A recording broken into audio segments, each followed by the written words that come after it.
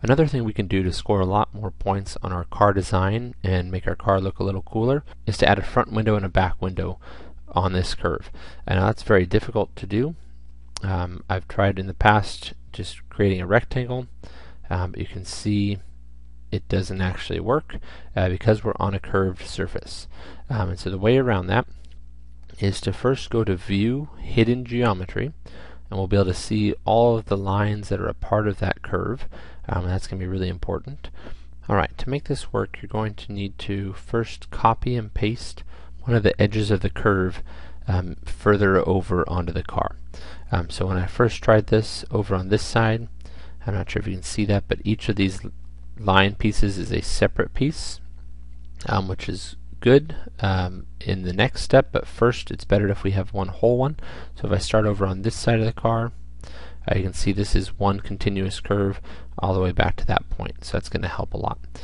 So we're going to copy by pressing Control C, and then paste by pressing Control V. And you see I now have a copy of that curve, and I want to make sure that I hook it up on the edge. How far over you go is kind of up to you.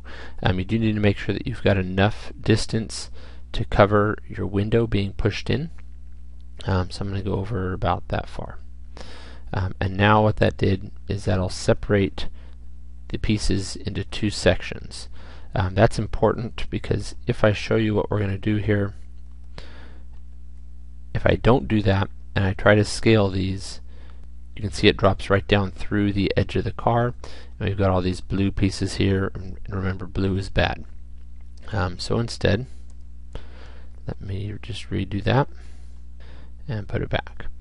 Now, if I grab a couple of these front sections and go to the Scale tool, as I scale, you can see it does not affect that edge of the car. Now if I go down too far, we might have actually, you can start to see that line coming through. If I go even further, you can see that it would still be possible to go too far, but it kind of helps to prevent that from being a problem. Now the other thing you notice is that as I move this up and down, even though I only have these three pieces selected, it is affecting the whole top of the car. And it's doing that because it still sees this curve as one piece.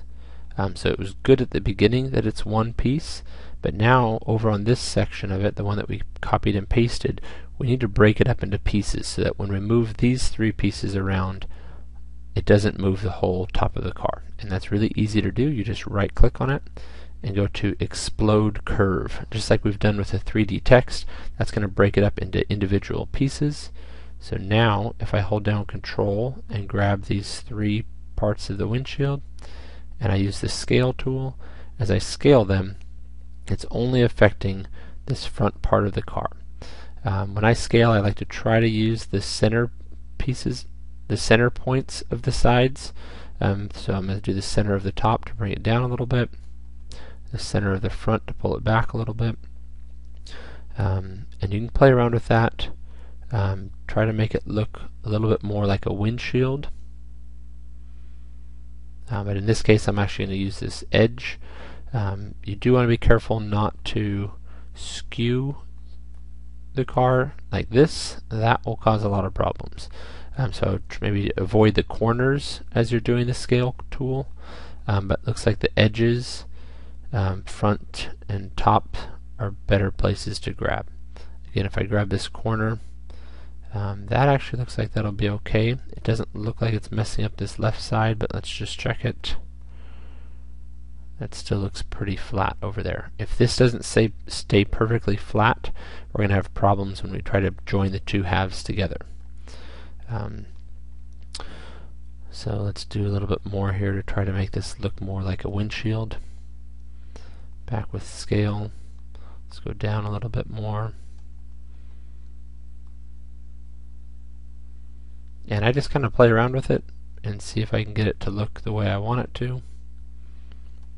The other thing you can do, if moving all three of them or one or two of them is not doing it exactly the way you'd like, you could use the Move tool and just grab an individual line, and sometimes you can do a little bit more with that. So I'll take this one maybe down a little bit, maybe pull that one down a little bit.